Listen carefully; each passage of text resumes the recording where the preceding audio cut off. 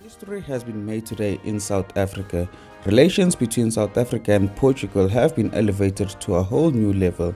The state visit of President Marcelo Rebelo de Sousa is the first in 21 years of a Portuguese president in South Africa. The visit was marked by the usual welcome ceremony, official talks, and media briefing addressed by both presidents.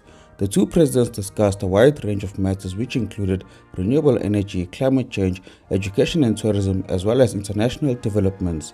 President de Sousa went on to extend an invitation to President Ramaphosa for him to undertake a state visit to Portugal in March 2024, which will coincide with the 50th independence anniversary of Portugal's former colonies. President Ramaphosa indicated that he has accepted the invitation and shall visit Portugal on a date which shall be agreed upon by both parties.